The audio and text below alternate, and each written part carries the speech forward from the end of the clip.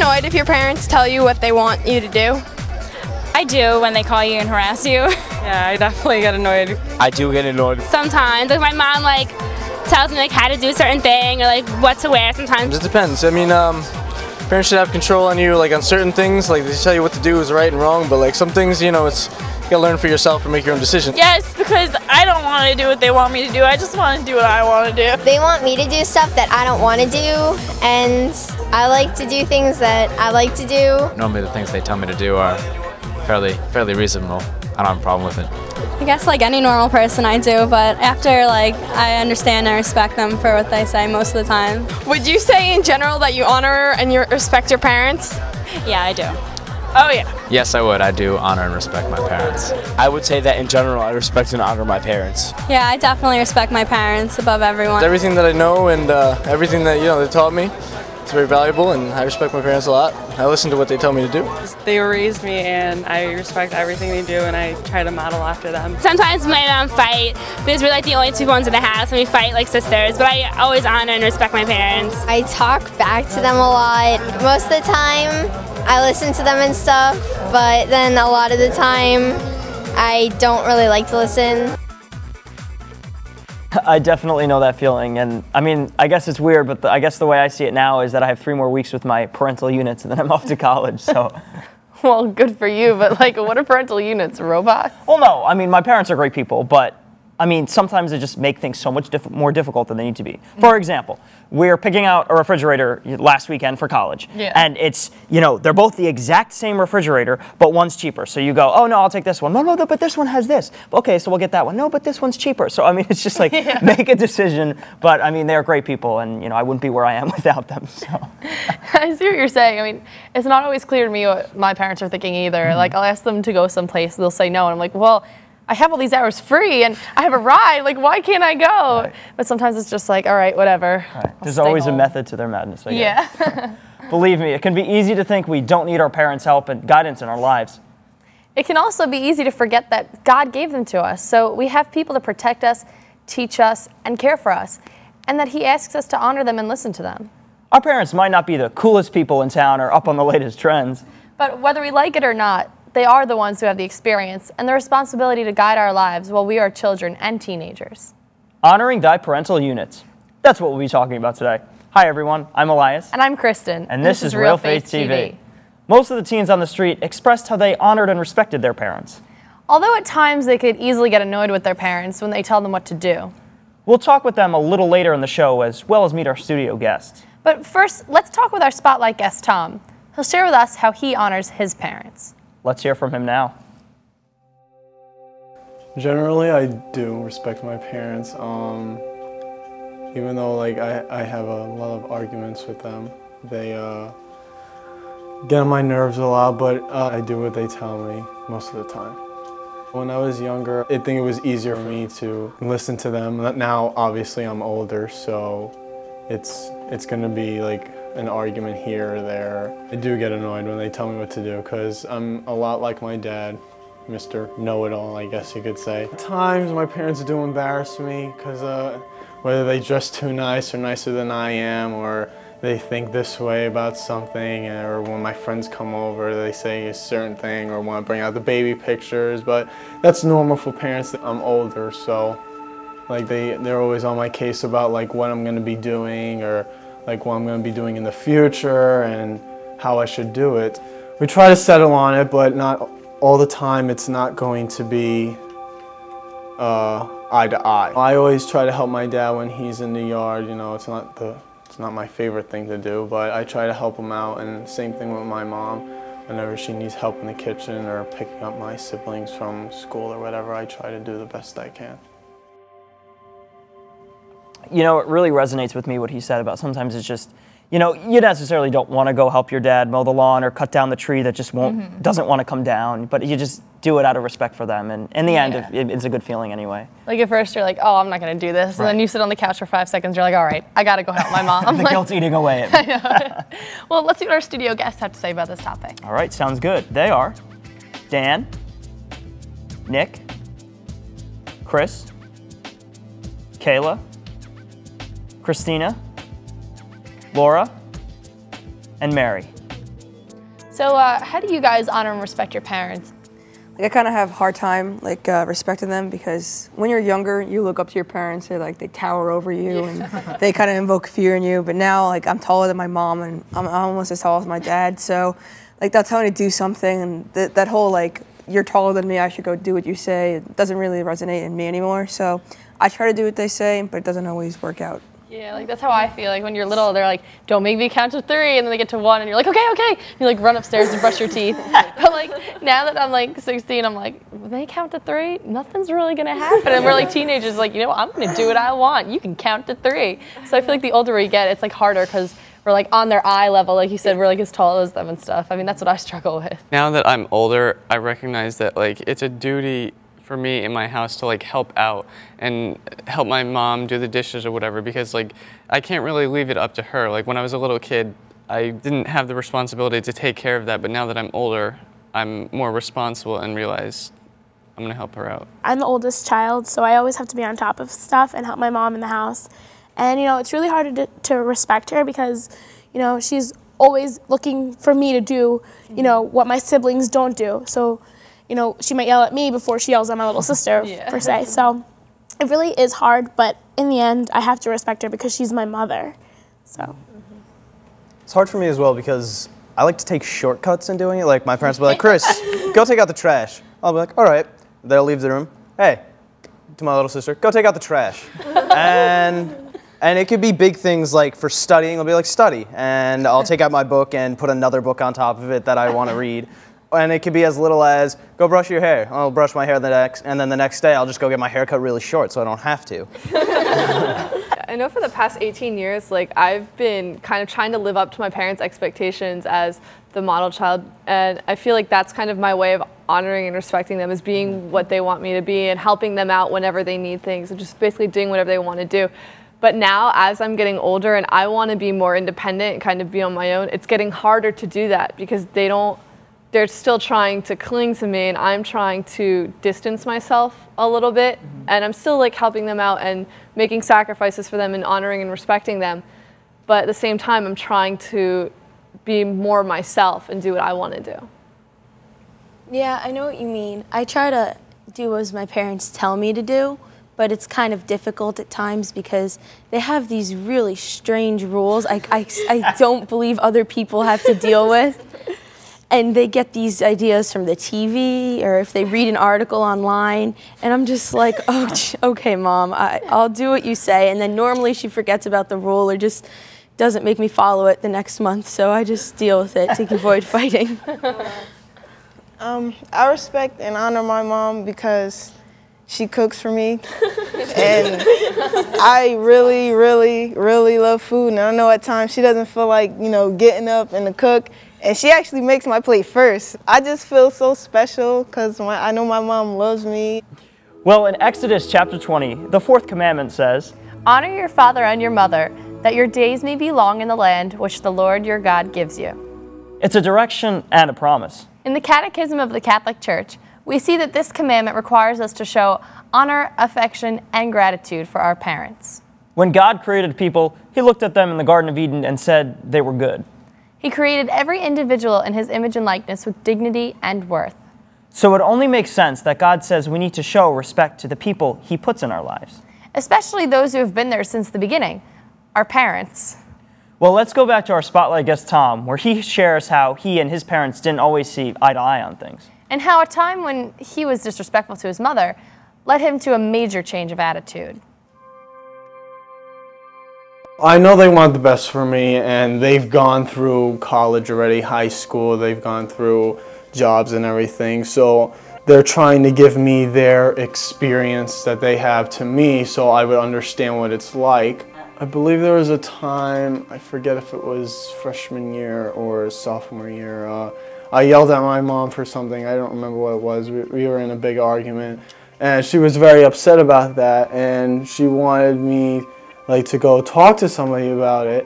I ended up talking to somebody about it and, you know, ended up apologizing to her later, and I understood why she was upset because, you know, I'm her son and she only wants the best for me. So, you know, there's always going to be the little fights here and there in the long run. Apologizing, yeah, it's hard, but You know, forgiving, especially your parents, forgiving your parents is very important because, again, they're always going to be there for you, and they only want the best. Me and my parents obviously won't see eye to eye, so there'll always be times where we'll fight and not want to talk to each other for a while, but I love my parents, so they're always going to mean a lot to me, and that I'll be able to take care of them when they get older, like they took care of me when I was younger. I've never really thought of it like my parents have already gone through high school and they've already gone through college, they've already, basically grown up, and it's just like, I guess that's kind of where most of our fights come from, because I feel like they're out of touch with me, and then they feel like they know everything about me. So it's always usually somewhere in the middle is, the best way to be. I argue with my mom a lot, and like sometimes I'll talk to my dad and he goes, Mary, you never apologize to your mom when you get into a fight. Like, I just blow it over, and it's true, I never apologize. And I think Tom said that it's really important to apologize once you get into a fight, and like, I guess when I go home tonight, I'll apologize to my mom for like something that I did like 2 weeks ago or something. I always apologize within 30 seconds of like the argument. So my parents don't really take our arguments seriously, I don't think, a lot.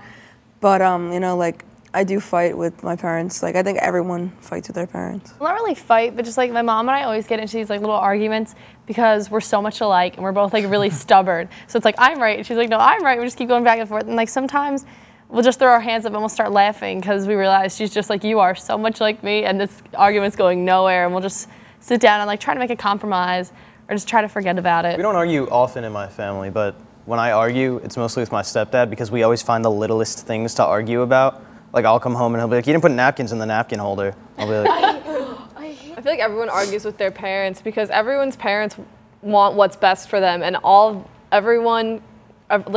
kids our age just kind of want to have fun and be kids, and parents know like what they've been through it before, so they know what's good for you to do and what's bad for you to do. But as kids, we can't really see the whole picture yet, and so our parents are trying to show us what we should be, and we don't always agree with it. Yeah, I think it's important to understand that your parents are older and wiser, and like they do know, like they're trying to lead you right. I think it would be good to just like sit down and listen to them because they have so much more experience. I actually don't argue with my mom. I guess not as often as you guys, no offense, because we don't really have time to argue because we're in so many different things. It's like if we argue, it's like an argument and everybody's just blowing up at each other, and then we just learn to love each other and it's over. We don't argue for a long time. Well, our parents are very special people in our lives and deserve our respect and our special relationship to them. One way to respect them is how we speak to them and how we speak about them. There are all sorts of nicknames and abbreviations for them, like rents or parental units, for instance. Sometimes we use those words with a sense of affection, but often we use them with a sense of annoyance and exasperation because we don't like what they're asking of us. Our parents are the people who brought us into the world, who have hopes and dreams for us. Who have made sacrifices of time, money, and self for us. Do you consider what your parents have done for you? That's what we ask the teens on the street. Let's check it out. I do consider quite often what my parents have done for me. Yeah, I consider it all the time. I'm grateful for it too. I do consider like what my parents do, like the work and the time that they put in, yeah. Not lately. I'm waiting later for that. They always do so much for me, and I have to think of what they do for me and stuff. They make decisions for me that are right. Just paying for college, like it means so much to me because she doesn't have to do it and she goes out of her way to help me. Dad put away a lot of money for me to go to school, and I hope to one day repay him if I can, because it's a big sacrifice that he's made for me. Do you think you need someone to protect and guide you like parents? I think so, especially as a teenager. Like, you don't really know what there is to do. You don't know who you are. You need someone just to guide you on the right path so you don't make any mistakes. My friends do that too, but my parents are a big part of that. Especially at this age, I think my parents play a major role in my life, and I couldn't live, I guess, without them. I need somebody to protect me because I don't really make good decisions most of the time. You need to have a caregiver, in your life. I think now at the point in my life I'm a little better off by myself, but I still want them there by the side sometimes. What have you learned from them that might help you to be a good parent? Responsibility. They have taught me to be responsible. That you have to be caring and loving. I've learned just to be patient and kind and to do everything you possibly can for your child. Everything they do will influence me and when I'm older. To be level-headed and to keep it cool and be loving and always be there. As teenagers, we have a natural tendency to want to be on our own and be more independent. Which can often cause friction when our parents have other expectations for us. While this tension is normal, it doesn't mean that it's suddenly okay to dismiss your parents' advice or intentions, to be rude or angry, or to treat them in a disrespectful way. Our generation isn't so far removed from theirs that we share nothing in common. So, would it make a difference in your relationship to them if you saw them through the eyes of gratitude? How might this impact the way you respect them or the affection that you have for them? Next, we ask the teens on the street when's the last time they thanked their parents for life and all they've done for them. Let's hear what they had to say. Maybe like a couple weeks ago. A few years ago, I'd say. I don't really thank them that much for life. I never really think about that. I guess not for life and everything, but I mean, I always say thank you and stuff, but I never really initially said that. It's not too often that I go up to my parents and I'm like, thank you for giving me life. But in some sense, I do thank them for the little things and occasionally in the broader picture of giving me life. I cannot remember the last time I thanked my parents for giving me life. I thank my parents often enough, I think. I thank my parents all the time because if it weren't for them, I wouldn't be here, and if it weren't for like everybody else's parents, they wouldn't be here either. I actually thank my mom today because she gave me most of the money to come here, and I thank her for just helping me with everything when I need her. I haven't, but I should. I should probably do that as soon as I get home. Do I believe my parents are a gift from God? Absolutely, and vice versa, I think. I do believe my parents are a gift from God. They're great. I believe my parents are because they treat me good and like I really love them.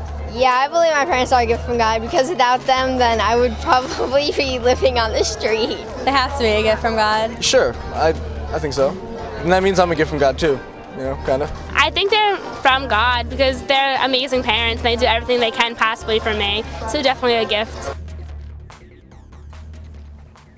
So how about you guys? How are your parents a gift from God? And what are some things that you've learned from them that might make you a good parent? I know I've learned to be really like ambitious and like reach for my goals from like my mom. She like always tells me like reach for your dreams and everything.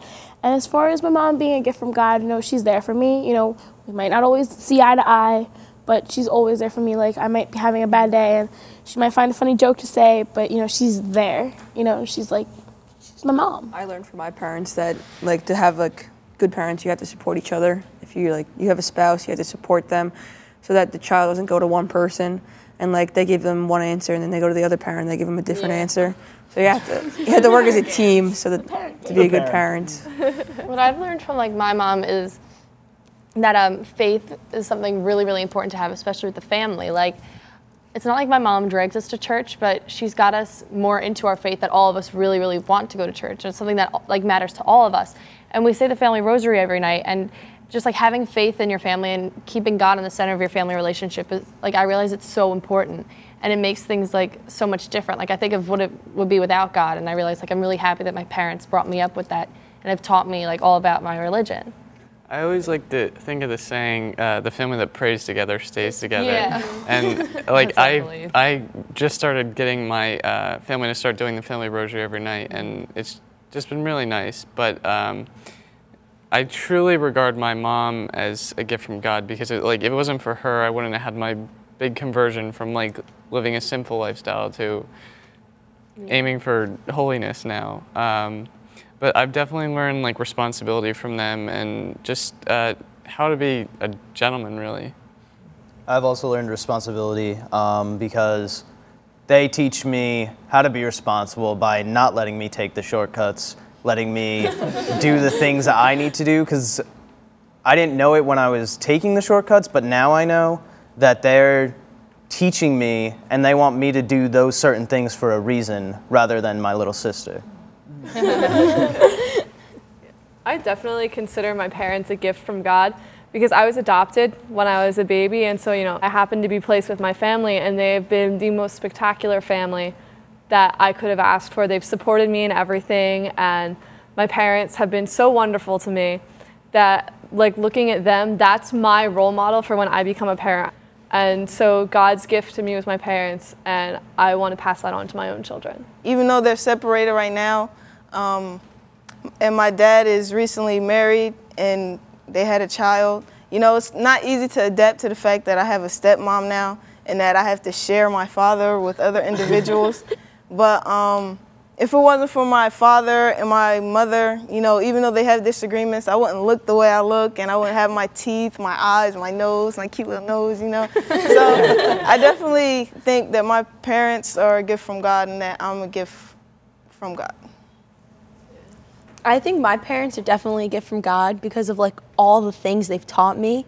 And one of the most important things they've taught me is sacrifice, because I've seen all the sacrifices they made for me during my lifetime, and I've seen the sacrifices they made in their lives before I even came. And I appreciate that they sacrificed for not only me, but other people, because now I know what it means to truly sacrifice for someone else.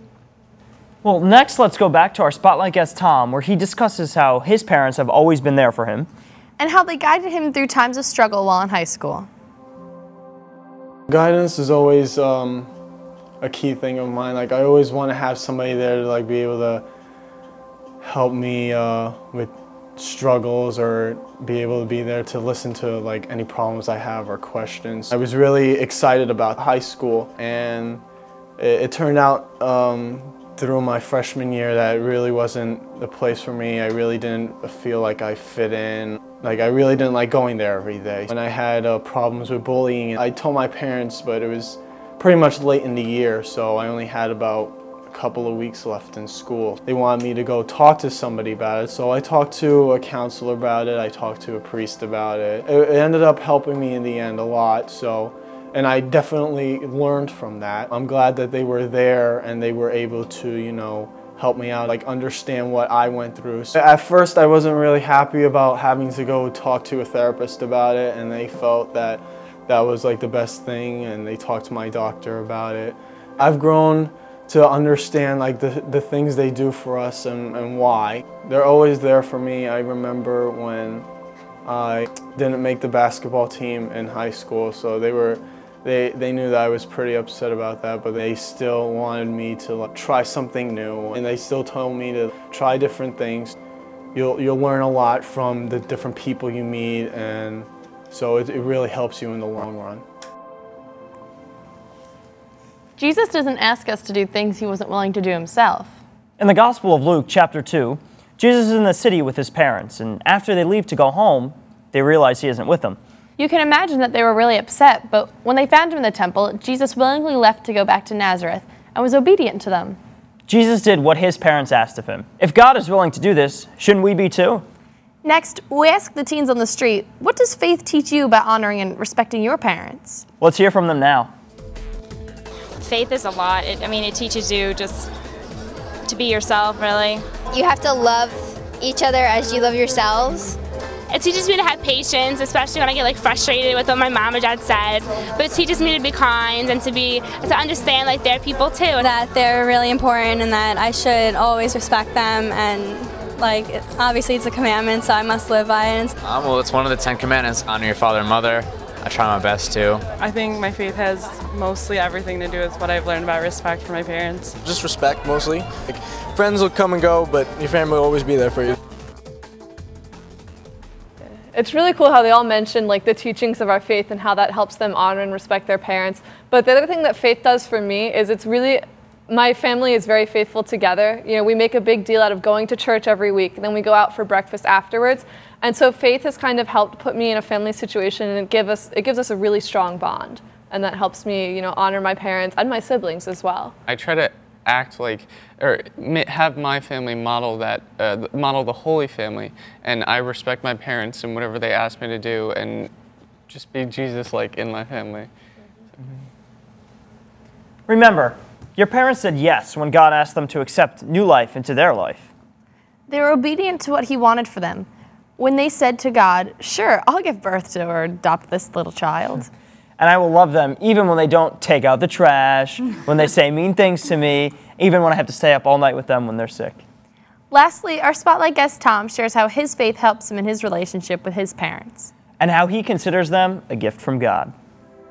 I try to live by my faith every day and try to improve on it every day. Well, God tells us to honor our father and mother. At times it's difficult. Look at it this way. They've given you life, they take care of you and help you develop as you grow up. They give you the best they can. When I go to church with my family, and I see other families go to church, it inspires me to be more respectful to my parents and to understand where they're coming from in difficult times. I've learned from them that patience is a virtue. It will help you a lot in a lot of things you do when you're dealing with people you don't know too much, or just dealing with your family in general. Prayer has definitely helped me, and especially this year. I felt last year I was farther away from God than I am now, so definitely praying and to God really helped me to respect them more, you know, be patient, understanding, especially with my entire family. So to always have prayer in your life, it would always help. Like I always said, you have to be patient and understanding, because a lot of times we choose not to see the other side that our parent is coming from. Yeah, like Tom said, I think prayer is really important. You know, pray for patience not only with yourself but with your parents. Someday you might be a parent yourself. Even though you probably think you'll do everything differently, be kind to your parents. It's not easy making decisions for the people you love. It's hard to say no when you know it will disappoint someone you love. Try asking your parents what they like most about being a parent and what's the hardest part for them. You may find a new respect and understanding for these people you're called to honor. So, does your relationship with God help you to honor and respect your parents? We'd love to hear from you. Contact us through our website. The address is www.realfaithtv.com. Or you can call us at 609-406-7402. And we'll leave you today with this final thought from St. Paul's letter to the Ephesians. Children, obey your parents in the Lord, for this is right. Honor thy father and mother. This is the first commandment with a promise. That it may go well with you. And that you may have a long life on earth. Thanks for watching. We'll see you next time on Real Faith TV. God bless.